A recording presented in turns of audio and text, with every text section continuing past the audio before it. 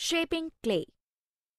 Clay is a soft, sticky, fine-grained soil that can be molded when wet and dried and baked to make bricks, pottery, and ceramics.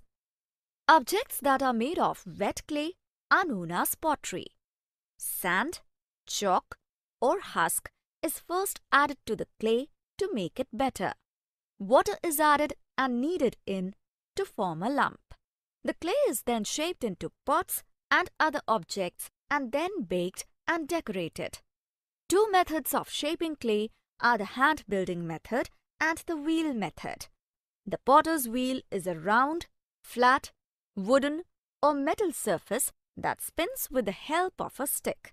The potter places a round, moist ball of clay onto the wheel.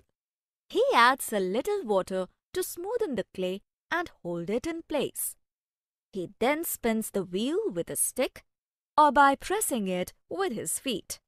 Motorized wheels can also be used. As the wheel spins, the potter shapes the clay with his hands and fingers into a pot. He then removes it from the wheel by placing a thread or a knife at the base of the pot. The pot is dried and then baked in a special oven, kiln. This makes the pot hard and strong. The pot is then painted or glazed to make it smooth, shiny, and waterproof.